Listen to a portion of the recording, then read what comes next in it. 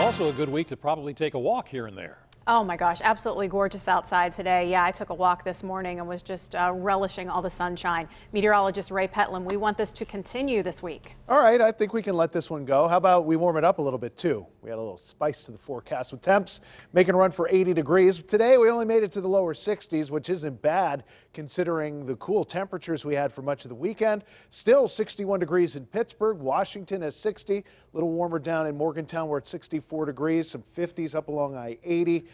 You get 61 in Greensburg, Beaver Falls, 62 for you, even 61 in Newcastle. Clear skies looking from the North Shore towards downtown. A couple clouds have mixed in at the airport, but generally we're looking at clear skies for the time being, although we will add in a few clouds through the night.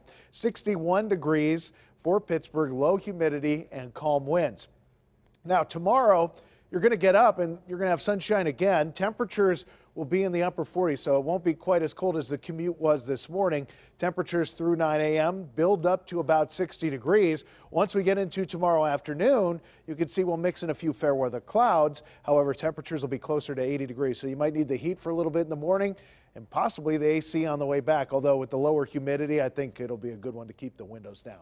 Now, once we get into tomorrow, you're going to see that we'll clear those skies out again. So we're going to get a little push of clouds tonight and another one tomorrow. This first push of clouds actually is coming in with a warm front. That'll lift across the area and mix in some clouds from time to time. You'll still get to see the supermoon tonight if you want to go check that out. But that warm front goes well up to the north, and that allows all that warm air to fill in, and we're looking pretty quiet through lunchtime tomorrow into the evening. Looking good.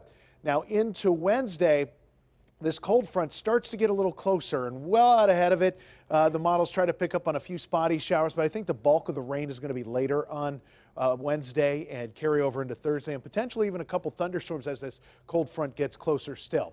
Tonight, 45 degrees, partly cloudy. The full pink moon occurs tonight. It's not pink, but it is a supermoon, so it'll look a little bigger and brighter than usual. Light and variable winds, comfortable temperatures. Not a bad night to check that out. It's officially full at 11:31.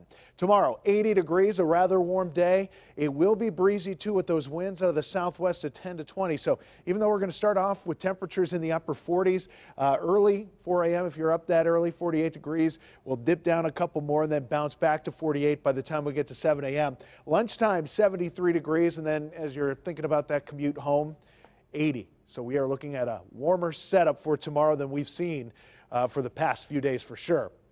Upper 70s for tomorrow to low 80s, 80 degrees in Pittsburgh. Many spots around the city in the upper 70s, 79 on Wednesday with some showers possible in the afternoon. I think a pretty soggy day on Thursday. Friday, mainly early showers, but you'll notice that those temperatures start to get cooler, especially later on this work week, and then we bottom out on Saturday again. We're going to look for both Saturday and Sunday to start off with temperatures in the 30s. We bounce back to the upper 50s on Saturday, mid 60s on Sunday. But we get some warm stuff before that, and you can see the temperature, current conditions, hourly forecasts, and a whole lot more with the KDKA weather app. It is available for free in your App Store and Google Play. Plus, there's an interactive radar in there. Very cool app, and it's free. Search CBS Pittsburgh.